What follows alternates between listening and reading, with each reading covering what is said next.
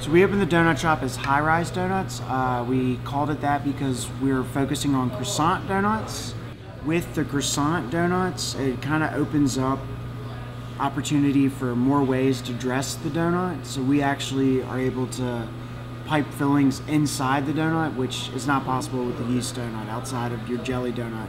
So they're traditional donut with the center hole, and we're able to put things inside of them, stuff on top of them.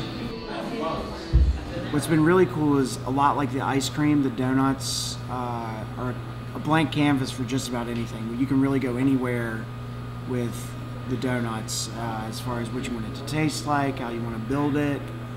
The possibilities are endless.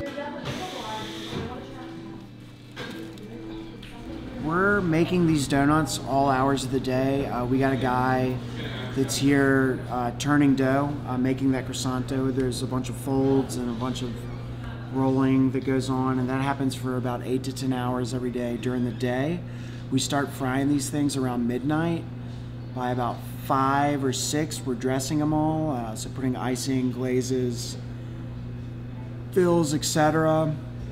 We're opening the shop at 7, and we're open 7 to 11 with donuts, or 7 until we sell out. We already had a coffee service that we were running with the ice cream, so donuts just seemed kind of like an obvious and natural addition to both offer a food item in the morning and also complement our excellent coffee service with Velo Coffee out of Chattanooga. Having the donut shop on the square is a great addition.